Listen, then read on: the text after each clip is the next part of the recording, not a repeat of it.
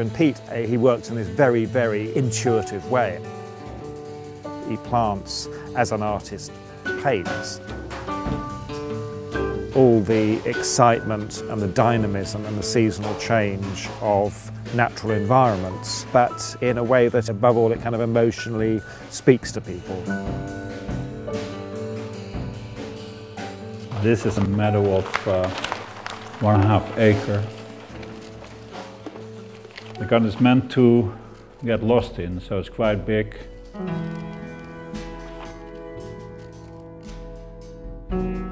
Beauty is in so many things you wouldn't think of.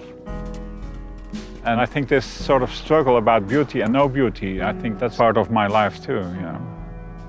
What I try to create with gardens is, of course, beauty, but the moment you say that I love plants that are dead, then you have a problem, because people don't like dead plants. I think it's the journey in your life to find out what real beauty is, of course, but also discover beauty in things that are, on the first sight, not beautiful.